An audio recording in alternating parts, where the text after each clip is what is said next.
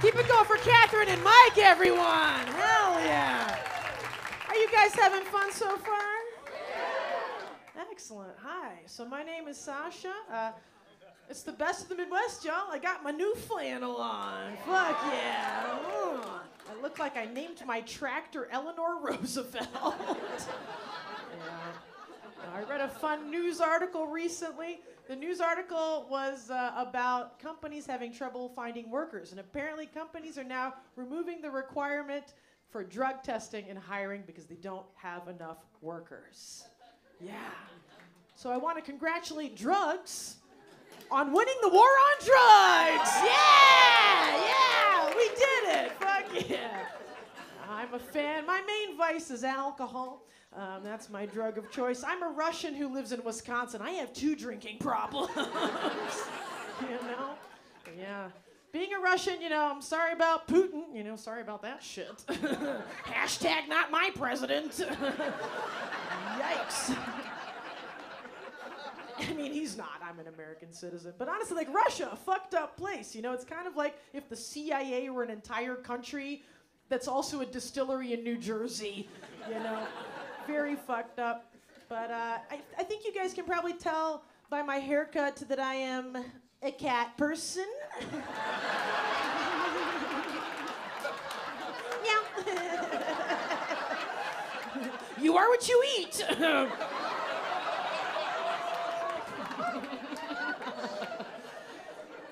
Now some of you are wondering, does she mean she eats cats? Cat people? Or just pussy? I see this too. It's like Velma and Shaggy made a lesbian.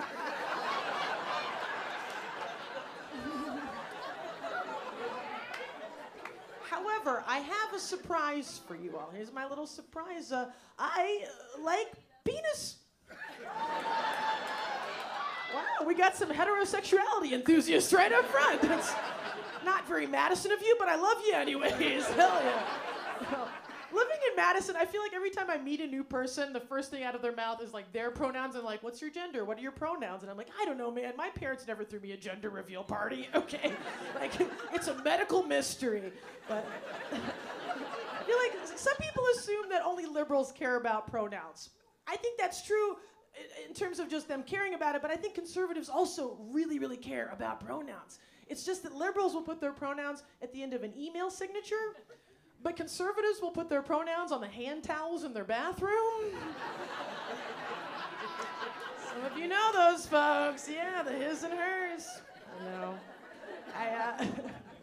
I know some of the hand towel folks, they get kind of upset when somebody refers to their partner as their partner. They're like, what does that mean? What does that mean they got going on? What's their partner? And I'm like, bro, all that means is they got somebody at home wearing a little cowboy hat. That's their partner. It's okay to rename things every now and then. I'm cool with that. I just recently started calling doggy style the canine method. Hell yeah. I will say on the topic of seeming very gay, look, I have a mirror. I knew God had a plan, all right? He's like, you're gonna munch rugs. And I was like, nah, I'm gonna suck dick, But I did try it. I'm gay enough to have tried pussy many times. Just not gay enough to like it, There was a girl who I hooked up with one time, and she asked me to role play Batman during sex. So I hired a guy to kill my parents. Yeah, thank you very much. But no. One of the reasons I may have tried pussy, I'll tell you a little story. So I'm actually on my 2nd husband. Yeah, I got a 4-husband plan. That's how straight I am. I actually proposed to my husband on this stage. That's a true story. Thank you. It's a little cringe, though. It's a little cringe. I will admit, it's kind of Hallmark. And I feel like, honestly, it's kind of the ultimate comedian destroys heckler moment, So if anybody heckles me tonight, I'll fucking marry you. Not to threaten you with a bad time, but yeah. But my first husband, we got into what we'll call a kerfuffle one time. Got into a little kerfuffle, a little imbroglio. And the neighbors overheard the ruckus And then they called the police and they texted us being like, hey, the police are on their way. And my ex-husband, being the classy guy that he was, bolted. So then I had to deal with the cops. But I'm no snitch, all right? So when the cops showed up at my door and they were like, hey, what's the problem with your husband? I said, beats me.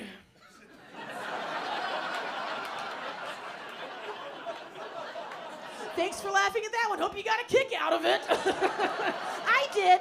Yeah. No, it's fine. We got out of that. I know that's very dark, but hey, we've moved on. It's fine. It's fine. And my husband's a wonderful man. You know, he kind of looks like a Game of Thrones character. He's like 6'3", red hair, jaw out to here. Looks like he could fuck a truck, you know? Some men get into a vehicle, they make it go. My husband gets into a vehicle, he makes it come, all right? I'm the truck, beep, beep, hello. Yeah. It's just the autism speaking, but yeah.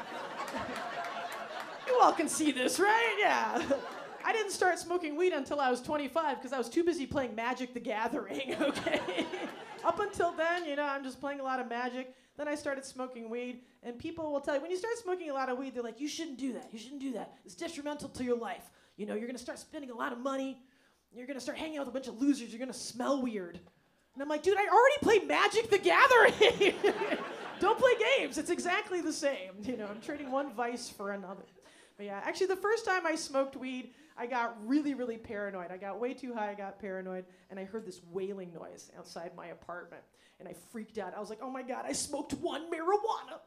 And the cops are here, my life is over, I'm gonna get arrested, everything is fucked. But then I decided to peek through the blinds, see where this wailing noise was coming from.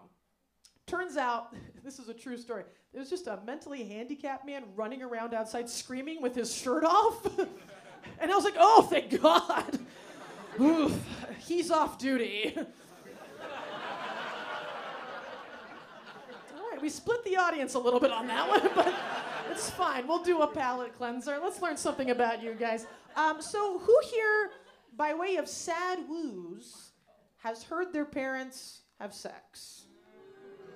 Oh my God. That was a, me too. I've also heard your parents have sex. No. Growing up, I heard my parents dance with the devil, which means I know what it sounds like when my dad comes. Yeah, not information I wanted in my brain, but that's not even the worst part, you guys. The worst part is it's the same sound he makes in a bunch of other situations.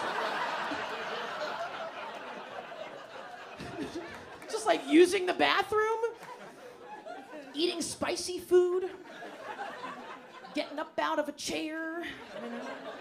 Realized that my dad was a grunter. That or he was just coming all the time. Horny man. But on the topic of my mom, she's a lovely human being, very sweet, loving parent. But I feel like she does this classic mom thing where she forgets how old I am and she checks up on me about very basic stuff. Here's an example. Every single winter, I get a text message from my mom and she's like, hey, I hope you're wearing a coat. Because it's cold outside. And I'm like, yeah, Mom, I'm in my 30s. I know about coats. You know, we're Russians who live in Wisconsin. I've heard of coats. But I know that she reaches out because she cares. She wants to feel needed. So, for my mom's sake, on a random day in January, I send her a text message. And I'm like, Mom, I'm naked outside and it's cold. What do I do? What do I do? And she's like, oh, yeah, it's my time to shine. You got to put on a coat, you frosted-ass bitch. Yeah, we have fun. No. When I first met my husband, I wasn't really used to what he was serving because I have a very masculine energy, and all of the guys I've attracted until him are these like very twinky, you know, like elfin, effeminate men. They're kind of like the fuck me in the ass types of guys. You know what I mean? Right? Like I attract 3 types of men. Here's category number 1. Category number 1 is math and science majors who play video games. Okay, talk to me after the show. Category number 2, black guys who like Dragon Ball Z. Yeah. And category number 3, men who want me to fuck them in the ass. Yeah, and your vibe attracts your tribe. My strap-on's name is Jeff Goldblum. I do think it's funny that God put men's G-spots up their asses, you know? It's like, ooh, here's a little something to make you feel good when there's stuff up your butt. No homo. But for that reason, I don't think I have penis envy, despite Jeff, but I definitely have prostate envy, right? Because you potentially get to have like a little sexual tingle while you're taking a shit. Folks, I eat at Chipotle. I take a lot of fat ass dumps, all right? That sounds amazing. So when guys ask me, why is my G-spot up my asshole? I just say, for shits and giggles, dude.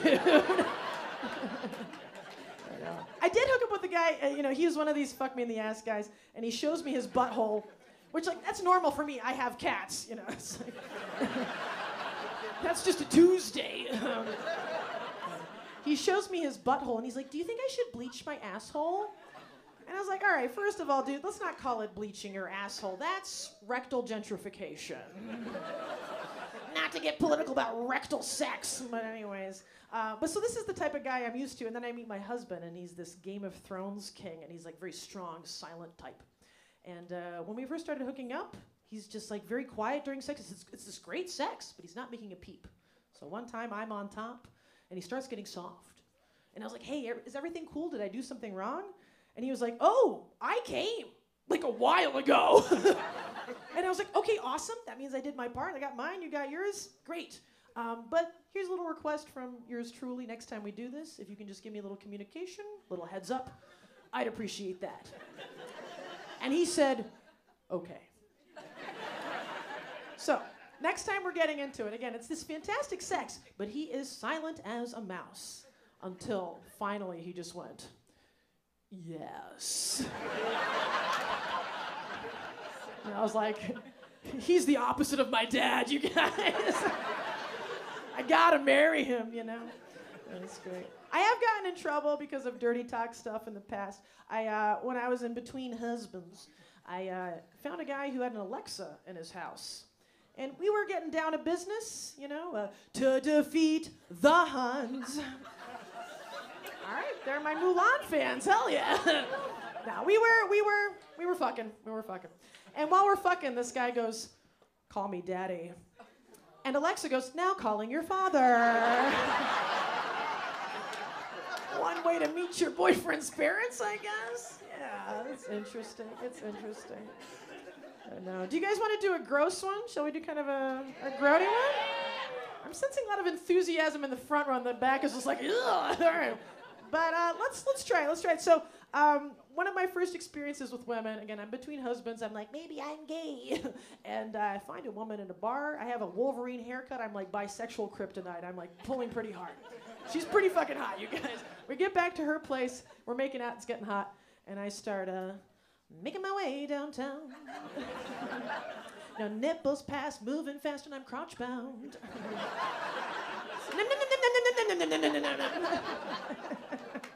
No, I actually didn't quite get to the no.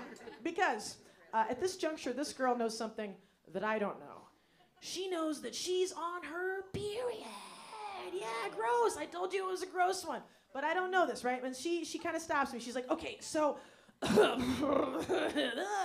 And I think maybe that she's potentially feeling self-conscious. Maybe it's also her first time with a woman. So I try to reassure her. I was like, hey, you're hot. I'm having a good time. If you're having a good time, let's just go for it.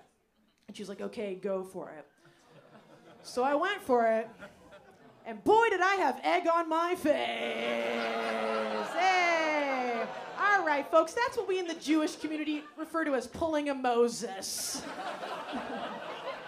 Spreading the Red Sea for my non-Bible folks, yeah.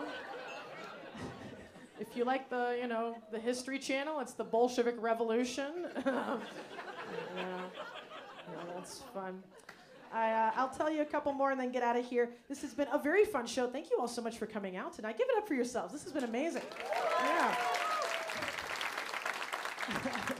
I've gotten with this second husband, and I think this is the final husband. I had a 4-husband plan, but I think this is the final one. And my parents are getting very antsy for me to have kids. But honestly, I feel like I'm kind of happy having nephews. I have these 3 half-nephews, 1.5 nephews for my math nerds. And nephews are great. My sister, she raised her sons in San Francisco, and she wanted to make sure they knew how to identify when people are high and what they're high on, because San Francisco is wild, right? So I'm visiting the nephews one weekend. They're outside playing handball, and this lady comes by, and she's like, hey, looks like you boys are having fun. And all at the same time, my nephews were like, that's ketamine. And they were right. I was on ketamine. All right, folks, you've been amazing. Enjoy the rest of your evening. Good night.